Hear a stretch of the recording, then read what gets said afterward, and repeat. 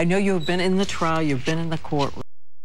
Each of what he calls the economic challenges facing the country. In his view, what people are afraid that they're going to lose their job, that they're not going to. What I found very interesting, Lester, is I asked him, do you think the... Already making headlines for what he says about President Bush. He served under 4 presidents. What's his take?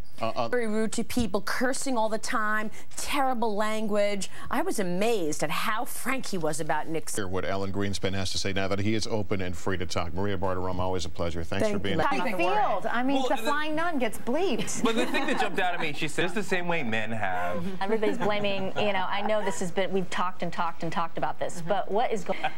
I mean, they're going to test positive for Ambien and Red Bull and baby Benadryl. I put in on my... I'm not ordering the test for you just yet. No, there were reports this week as well that Jesse Jackson or acting like... It's going to happen every once in a while. So much. You guys were a lot of fun. We appreciate it. And we'll be right back with something special. But first, this is Today on NBC.